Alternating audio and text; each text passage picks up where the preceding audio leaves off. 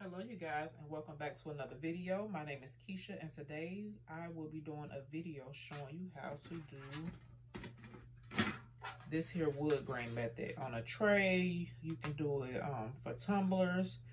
So for this video, I'll be showing you how to do this wood grain look. You'll need a tray, a tumbler, or whatever you're using, but for the sake of this video, I'll be doing it on a tray. You will need alcohol inks. This pack of alcohol inks, you can purchase alcohol inks from Joann's, Hobby Lobby, and Michael's. I believe I got this. I believe I got this one from Joann's, and this has the colors caramel, ginger, and latte in it. I also have some other alcohol inks. This is ginger, this is butterscotch, this is espresso, this is latte. We probably won't use all of them. I just got all of the brown tone colors out just in case. You'll start out with the prep tray. This tray here I prepped with white spray paint. You can use white primer spray paint, you can use white flat spray paint. I got this cheer tray from the Dollar Tree for $1. It comes silver. Let me just show you what it looks like before it's spray painted. I got one unpainted over here. So it comes like this from the Dollar Tree. Dollar Tree have these trays. They come in this rectangular shape. They come in circular and an oval shape. So this is what my tray looked like before I spray painted it white. I spray painted my tray white, and this is what it looks like. Okay. You will also need, you can use these sponges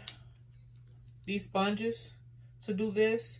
I like to use the sponges. You can also use the rough bristle paint brushes.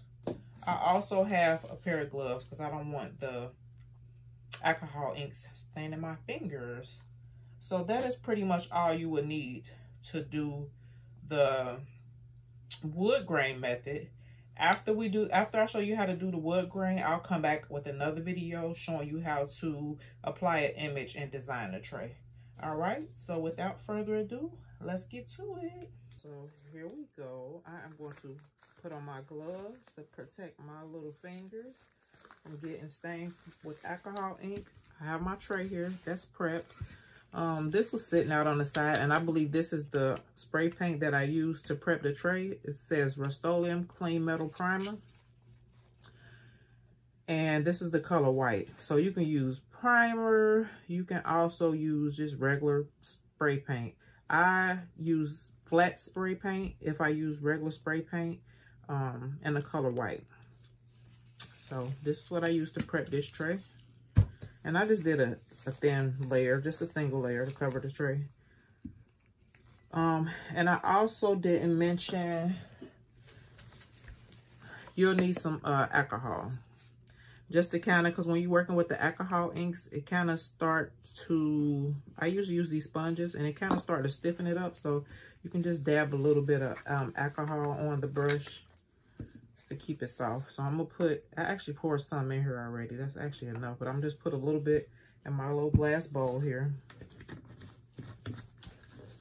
And this is 70% alcohol. I don't think it matters which percent you have.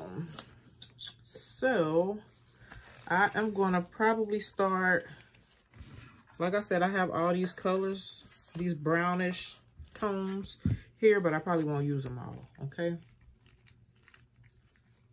So I'm gonna take a lot, just drop a little bit. It's really easy. Really easy. It's no right or wrong way to do this. Sometimes I usually start out with my lighter color. That was like the butterscotch color.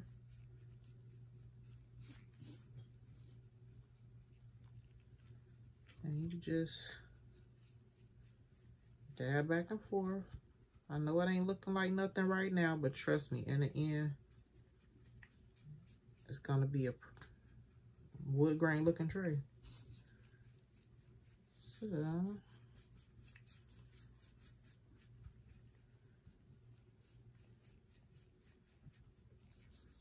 I probably won't even use my alcohol. Most times I don't even use it. Sometimes I do. Actually, I'll use it just for the sake of this video.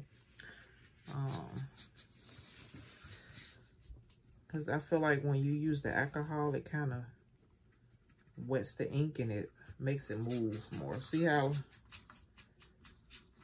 when I go back down here, like it's moving? When you use the alcohol, it makes the ink shift. Alright. So I'll add a little bit more of my butterscotch on this side.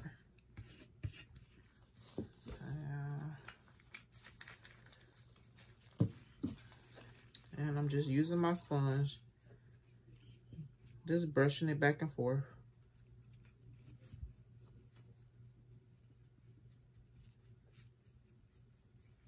Just like so.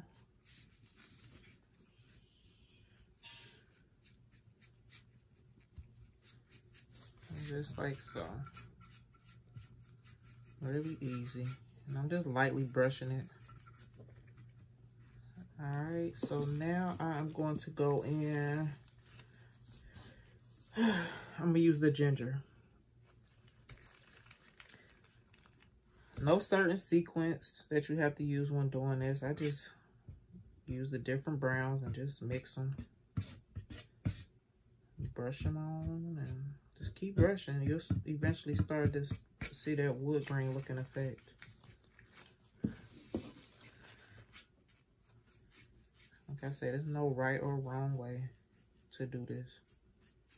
Everybody do it different.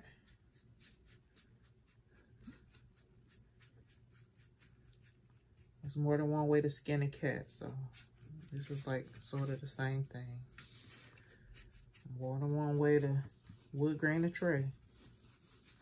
Hopefully I'm still in view and y'all can see me.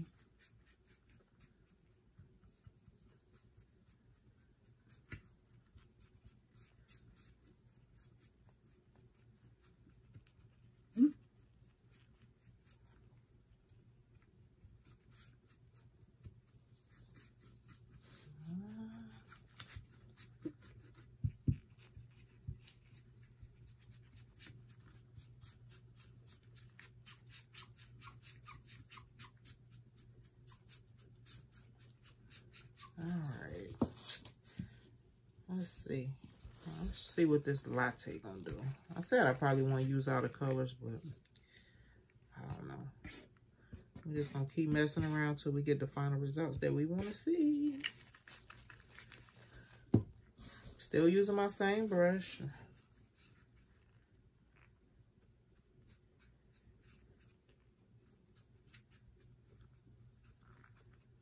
Still using my same brush, but I have added different colors or different alcohol inks. Sometimes I'll let it sit and dry a little bit and then I'll come back and brush over it.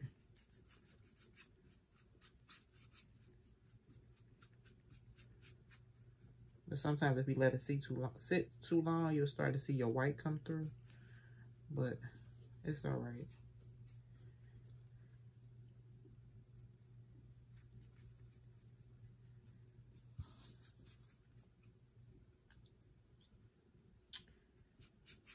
So after I finish wood graining this tray, I'll let it sit and dry. With alcohol ink, usually don't take long to dry. But I'll probably epoxy the tray and then I'll come back and show you how to add a decal to a tray.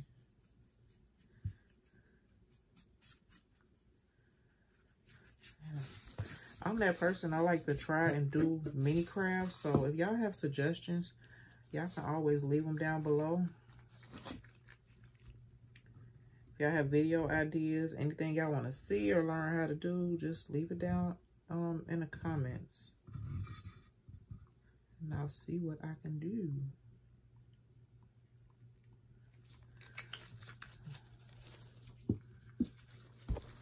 Alright.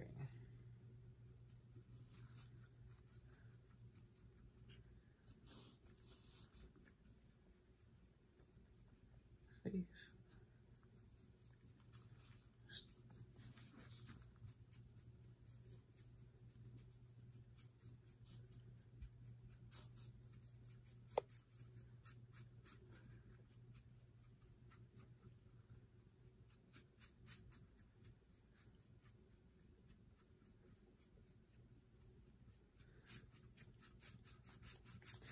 It's starting to look kind of wood grainish.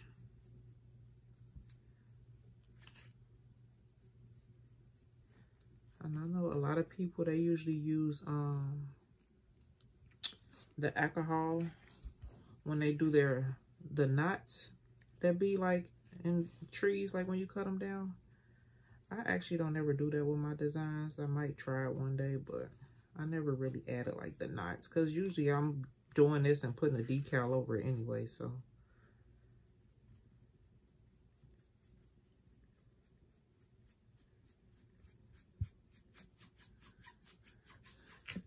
You go for whatever color you like. Like with this tray, I added and added and added. See how this one is lighter than this? So it's different types of wood grain looks you can do or try to go for. It's just all up to you and whatever you like. Let's see. This is espresso alcohol ink. So let's see. It's darker. I'm not added too much, but we're gonna make it work. We're gonna spread it out.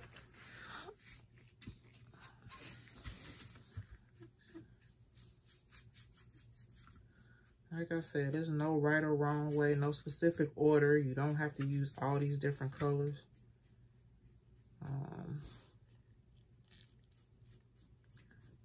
You really could get the effect using like one color. But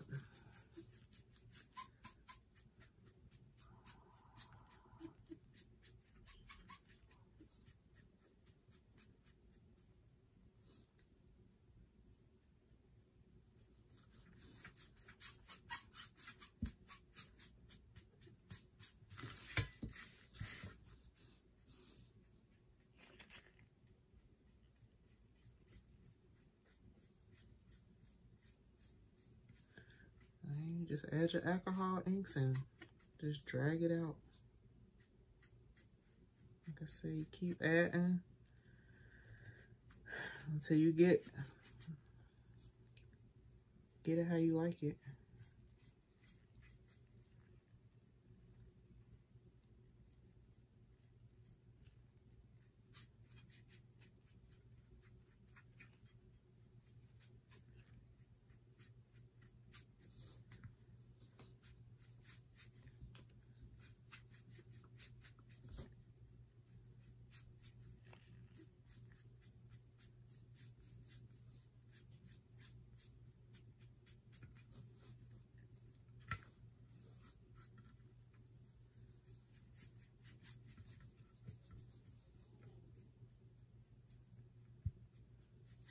Still using my same brush.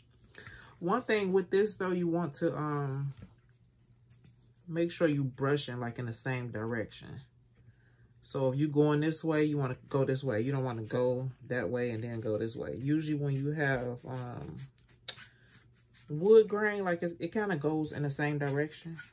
So like I said, I wouldn't brush this way and then come back and go this way with the alcohol inks. So.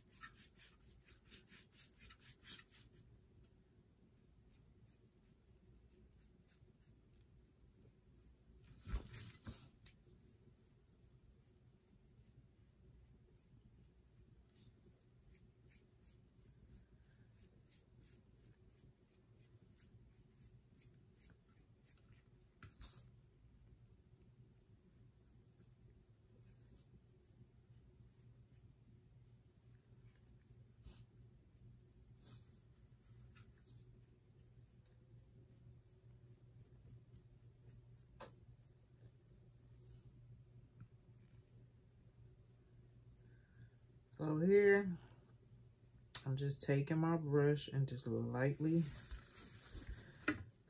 dragging my alcohol inks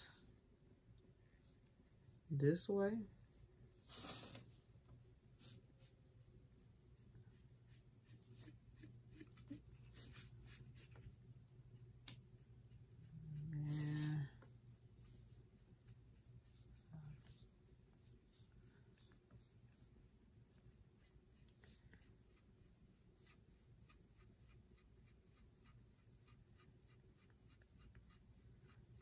I'm just brushing the inks in different directions, going this way. Just kind of pulling it out to kind of lighten it up in some spaces while keeping it dark in some spaces. No right or wrong way. Like I stated before, you just do it to your liking.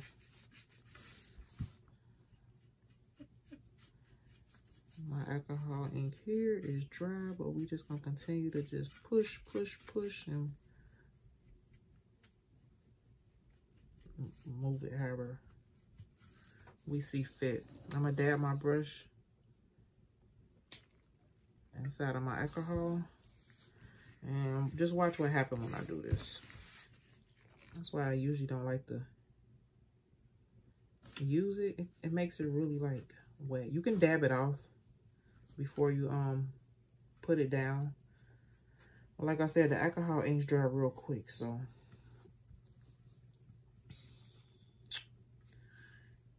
if you got alcohol ink somewhere and you just want to move it around some, dab your brush in your alcohol. Dab it off a little bit. See how I got mine oversaturated? But it's okay. Just dab it in your alcohol and move your alcohol inks around. That's pretty much all you gotta do.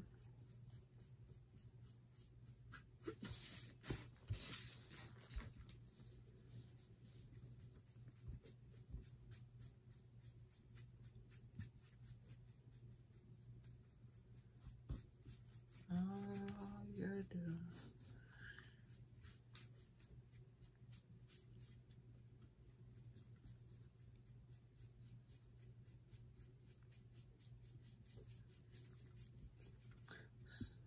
I know it probably seems like this is just a repetitive process, but you just keep going and just doing it, and you know, till you get it how you want it. I could have stopped a long time ago, but I'm just being extra. Being extra. Being extra, y'all. This is Latte.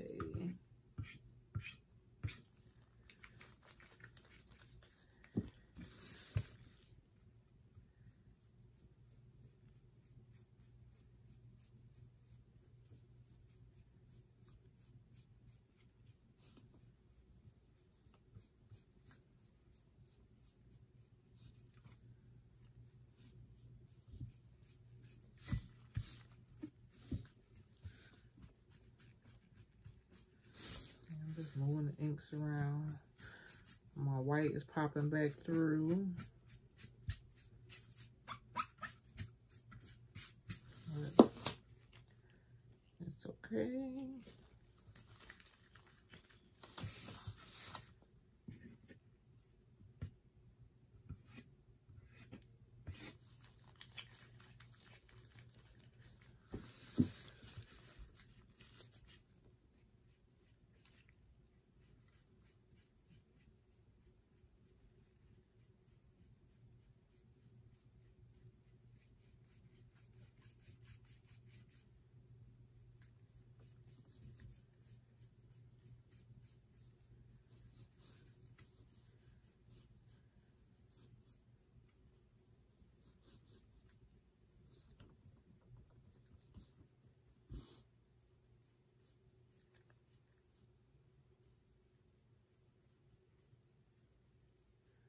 Just push and pull your ink. Push and pull your ink. That's all we doing. Pushing and pulling. Pushing and pulling. Pushing and pulling. Like I said, sometimes I find it easier, like if you let it dry a little bit, don't oversaturate your tray. See right here where it's a little dried up, it's easy like to push it and where you want it and it stick.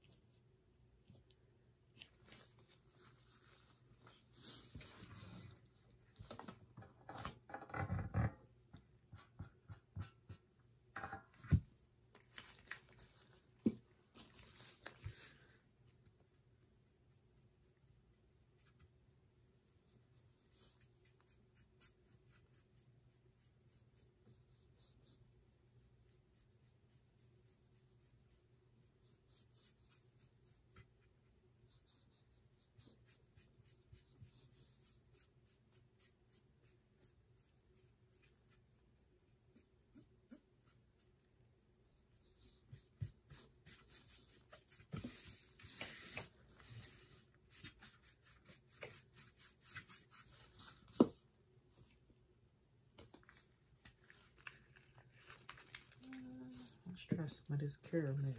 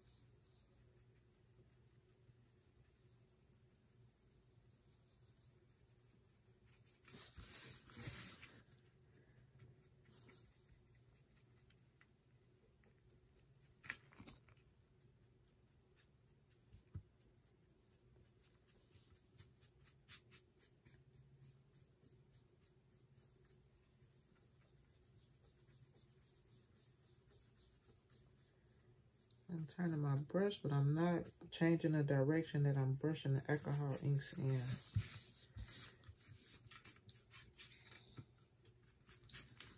All right, we're gonna try to go in and lighten this up right here a little bit and get rid of those drip lines. And this time, I'm gonna dab. You probably can't see me because I'm way over there. So I dabbed my brush inside of my alcohol. I'm gonna dab it off a little bit and then try to go in and it's still like wet, but try to go in and get rid of those run lines.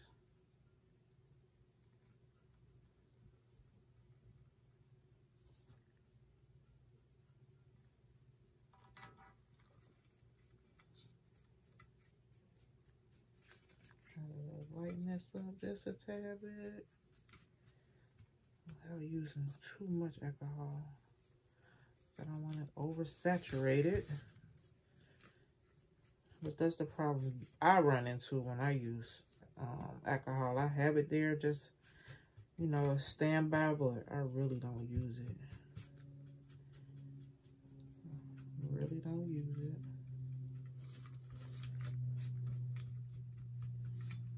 Dab that again. So my brush kind of like dried up. Dry it off a bit. And continue the same process.